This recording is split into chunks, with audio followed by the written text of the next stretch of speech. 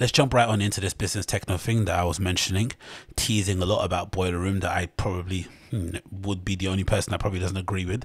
But this is basically where it started from. So this is where is it? Yeah, so this is it. Let's start with this one. I think this is the one that started it all off. So this is courtesy of the Business Techno page, aka Business Techno, who were basically at the forefront of, you know, of the scene or the movement, kind of revealing and exposing some of the more affluent DJs out there who were playing these somewhat play graves around the place at the beginning of the pandemic. That really didn't make any sense. It was kind of making people scratch their heads. I'm thinking, why is Nina Kravitz going to play this random party somewhere in the desert where people are dancing inside of hula hoops when she's, you know, gets paid like 30 grand per set to play in every other place? So it's not like you need the money. I mean, it's not like you're hurting for the money. So people didn't even understand it. Again, you know, I'm not one to pocket watch or anything, but it just seemed a bit strange. So they were doing some great work in that regard. I think that going on and on about playgraves nowadays is a bit redundant, in my opinion. I think you should just move on, really, for the work. For the most part, I think the people that want to go to playgraves will go. The DJs that want to, yeah, the DJs that want to play will go regardless if they get shamed, because you're getting money at the end of the day.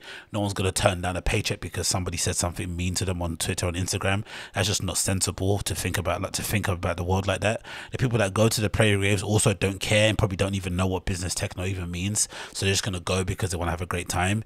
And for the most part, it doesn't really affect anybody that's basically complaining about it. I think the people that are living in those towns and those countries are more worried about keeping their families safe than what some rich people are doing in some Airbnb in the mountain somewhere. They don't give a fuck, or I'd imagine they probably have bigger things to worry about. So I do think it's a little bit of a virtue signaling thing that people are doing to kind of make everybody aware of what's going on and makes people know that they are on the right side of history, quote unquote. It just gets a little bit redundant. I just think people should move on. If anything, it would be nice to get to place where, you know, maybe some of the people that were playing these mad events where they left a trail of bodies and flipping, you know, sky high numbers could maybe face some repercussions. But there has not been any repercussions. Most of the people that play those events are booked and busy still in normal clubs around the world, so no repercussions from the scene or industry has basically come into it. So what more do you want us normal partners to do? Do you know what I mean? If the scene doesn't care, why should we as customers, what can we do? Because no one else cares. I mean, they keep getting booked in places, people keep attending their things, so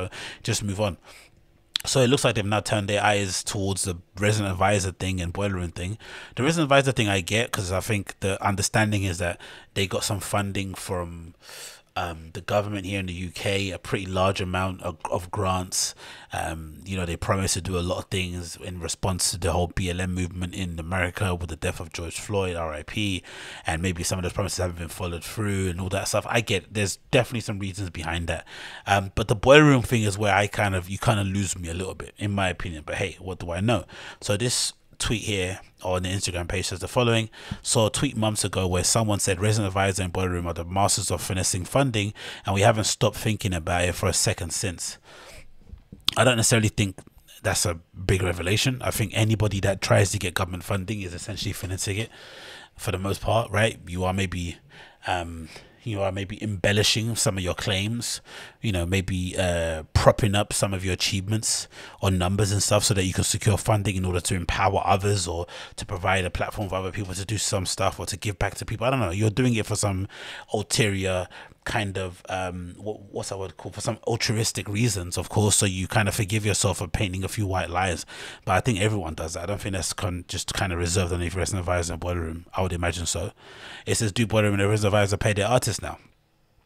The resident advisor paying their artists, I don't know what they want to pay them for. Maybe for when they put on those shows and stuff. That might be a good thing to say. I think for sure, if resident advisor are putting ads up on their site and then they're selling tickets to an event and not paying people to come and perform, that's obviously some sick shit. But when it comes to boiler room, I generally do think the platform that they provide for people far exceeds any sort of monetary fee that they can attach to it. I really do. I look at the likes of that DJ, the one that went viral because some guy pulled up her tune. And was it Cheryl? Yeah, is that you pronounce the name? Cheryl? That girl. part of the reason why, you know, she's as big as she is now is because of that viral clip. Yes, of course, it might have been a very distressing occasion to go through, having some stranger pull up your tune. I think he was a fellow DJ too, if I'm not mistaken. Anyway, doesn't matter. But that negative positive press that she got from that, it, you know, catapulted her career to where she's at now at the moment, where I think recently I've read something that she started her own label, she's got like a mentorship program or something. Now, you know, just doing the damn thing. She's on the BBC or Channel 4 talking about DJing and going out and lockdowns. I don't know. So she's obviously all over the place. That did well for her.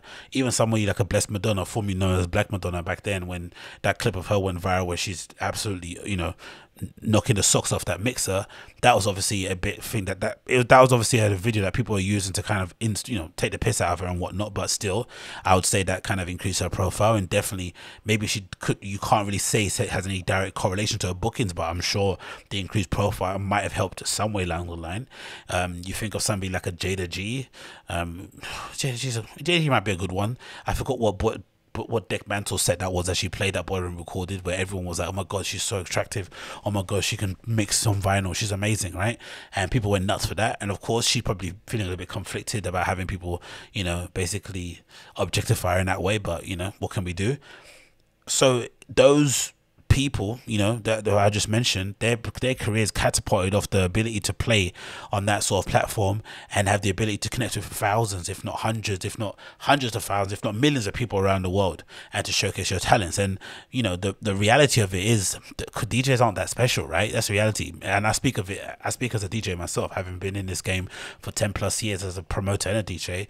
You're not that special. Do you know what I mean? Like, they're 10 a penny. Anyone and anyone and their mum can learn pretty quickly. If you have good taste in music, you definitely kind of separate yourself from the pack. But for the most part, DJs are 10 a penny. And if anything, the options for them to pick in terms of artists are wide, right?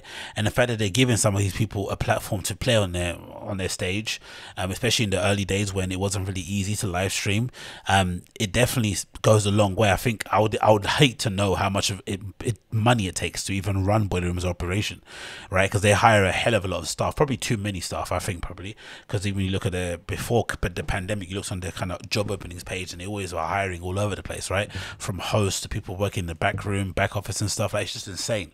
So that takes up a lot of money as well, I'd assume. Probably not enough to justify not paying anyone a penny, but still, I think the idea that, you know, the platform isn't as much worth than the fee is probably not right. I don't think. I think people are looking at it a little bit wrong in that respect. It probably would be beneficial if they could play a flat rate, like similar to, like, you know, some, what's it, Bergen's example. There's other super clubs who just pay people a flat rate, or maybe they play in terms of tiers. That might be a good way to go and do it. But in general, I generally do think this is one of the rare occasions where the opportunity is far exceeds any other monetary fee you might get for doing the thing yourself. I honestly do think, especially if you can grab it by the balls, you can actually go and perform, show out, impress people, and people will really kind of, you know, I think end up following you for the long run, I think, in my opinion. But again, maybe I'm wrong in that respect. And then the next screenshot, another one, we've got Bok here saying, just hearing about Boiler Room receiving 800k funding and then firing everybody. Is that true? I'm not too sure if that is true. I guess that is. And firing everybody. Maybe the 800k went toward paying debts that they accumulated during the entirety of the pandemic. If there's anything that definitely suffered more or worse maybe than clubs, definitely was Boiler Room, because half of their operation, I would imagine maybe over half, centered around being able to rock up into different venues or locations around the world, right? Be able to move around, fly stuff out, artists and whatnot, and not be able to do that, it must have absolutely decimated their business. So to get 800k funding to split between staff members, you know, 100 people on your roster is not a lot of money, especially when you put into, you know, you probably add up all the operational costs and stuff. It's just not a lot of money for anybody that's actually worked in a small business or worked for a startup that's fairly small. You would know how quickly staff salaries and just the operational costs in terms of renting an office and all that stuff basically cost you.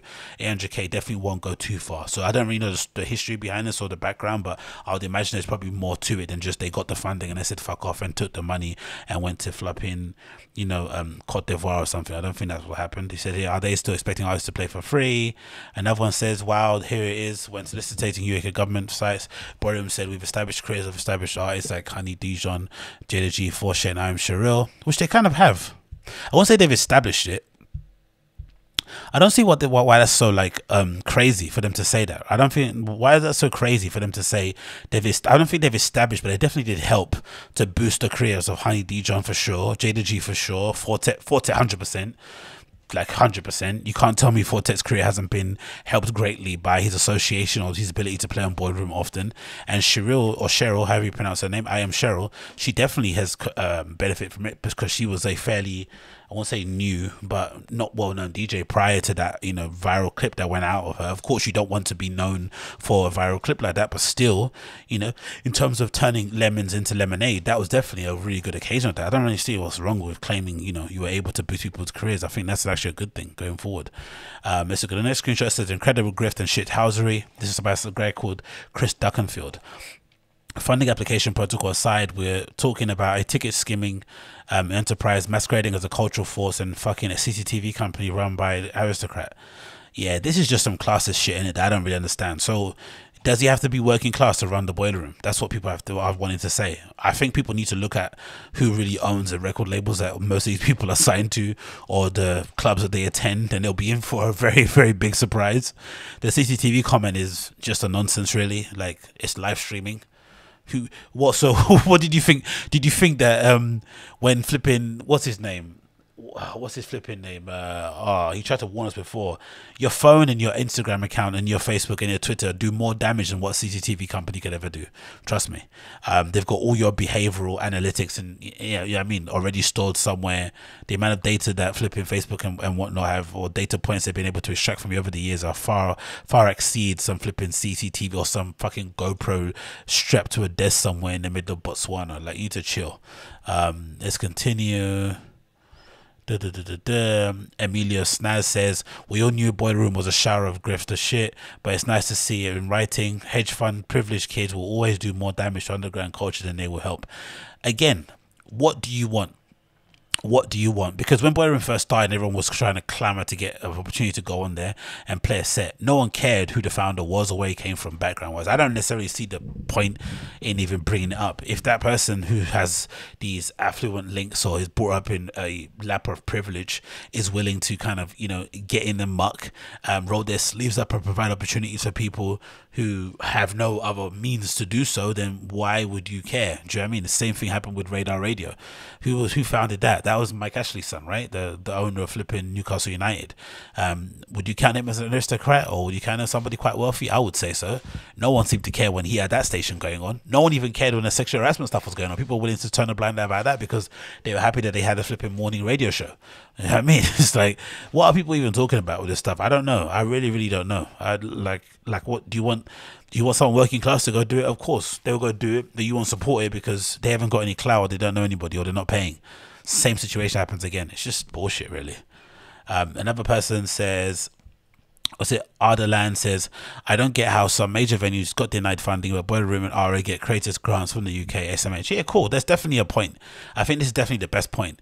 The idea that Boiler Room and RA were able to get, I think another club too, there was I think a couple of clubs too that weren't able to get. I forgot what they were, but anyway, that's definitely a point. But that definitely goes to speak to more so to how the grants are dished out. The inability or the ability to successfully know how to write an application, who to lobby for you, all those things I think play into it. I don't think it's generally just a thing of like they read all the applications. It's definitely a bit of a gaming system. You have to take out the right people, have the right friends in the right places. That definitely does help. So that's maybe where their aristocratic, you know, backgrounds come into it. But for the most part, it's just a game, really. If you know how to game the system, you can probably get the funding for your thing as well. You just have to be willing to do it, be brazen about it, and grift and go. And then obviously once you get the funding, be able to kind of put it back into the places that matter. But I don't necessarily think that's something to kind of knock them down for, in my opinion. But, you know, maybe I could be wrong. But yeah, let me know your comments and opinions actually in the comments. What do you think? Do you think Boiler Room does more good than bad, or more bad than good? I generally tend to think it does more good than bad. I generally do think it has provided a platform for people to kind of boost their career and to, you know, garner new audiences and to increase their DJ fees and be able to play in festivals and shit. I generally do think that's actually happened. And I think for a DJ, especially myself included, being on the kind of lower rungs of things, you just want to play. You don't care if you get paid, if you don't get paid. You just want to play out on a regular basis. And if somebody's willing to pay you to play on a regular basis and you can increase your fee to pay on a regular basis, I don't think you're going to to care who fucking owns Boiler Room. You don't care who owns it. You don't care where it's situated. If there's, you know, if they've got a sweatshop somewhere in the middle of China, you wouldn't give a shit. You'll turn a blind eye, because at the end of the day, you're a DJ and you like playing. You like playing records for people in, you know, dark rooms, dark arenas, and making them dance and tap their feet and shit. That's what you want to do. So let's not kind of go around it any longer. And for the punters, you want to go rave, you want to have a free experience, maybe go and see people play, you know, under the guise of some, you know, new Red Bull drink or something, whatever it may be. But it's a fun night out. It's free entry at least. You get to then pay for drinks at the bar. You couldn't really ask for anything better than that, really. And for the people that I've heard that work there behind the scenes, they seem to enjoy it. It's been a great place, I'd imagine, to get your cloud points up, put that in your CV, and then bounce for something else that you want to do. Do you know what I mean? So I think it helps most people that can use it or exploit it to their own need, I think. But I think all this kind of finger wagging and pointing after the fact is a bit revisionist history. And now that people are a bit more, I don't know, it seems like woke or aware of these things, now they're complaining. But I don't think this was ever hidden. I don't think people in the know, I think most people in the know knew they weren't paying, knew that it was kind of a bit of a grift or whatnot, but they were willing to turn a blind eye because the benefits far outweighed you know, the negatives, I would imagine. But again, what do I know? Leave your comments down in the comments down below. I'd love to know what you think.